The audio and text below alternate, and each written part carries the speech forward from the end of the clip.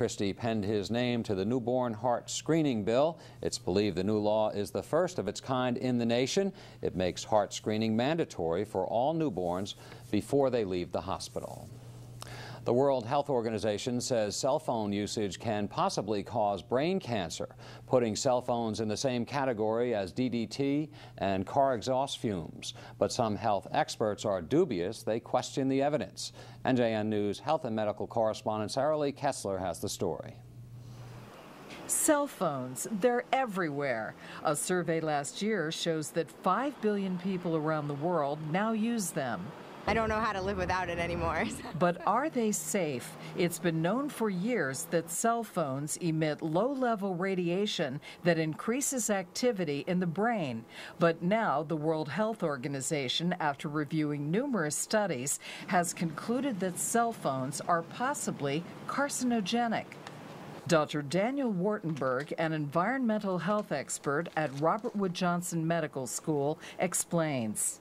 What those studies showed is that in people who use cell phones and developed brain tumors, the location of the brain tumor was close to where they held the phone. A 13-nation study last year found no increased risk, but researchers also said that participants who use cell phones the most, 30 minutes a day or more, had a 40% higher risk of glioma, a rare type of brain cancer. This is a glioma located here in the left frontal lobe of the brain. How serious are gliomas? Gliomas are very serious. There are different kinds, what we call slow-growing or fast-growing. The more aggressive gliomas, like glioblastoma, have an average survival of about 14.6 months. Wow, it's kind of messed up. You know what we're going to use from now on. But experts at New Jersey Neuroscience Institute at JFK Medical Center say the data doesn't prove there's a causal relationship or a link between cell phone use and gliomas. I'm not convinced that cell phones represent a risk for the development of brain tumors, but I think it's something we should definitely be investigating.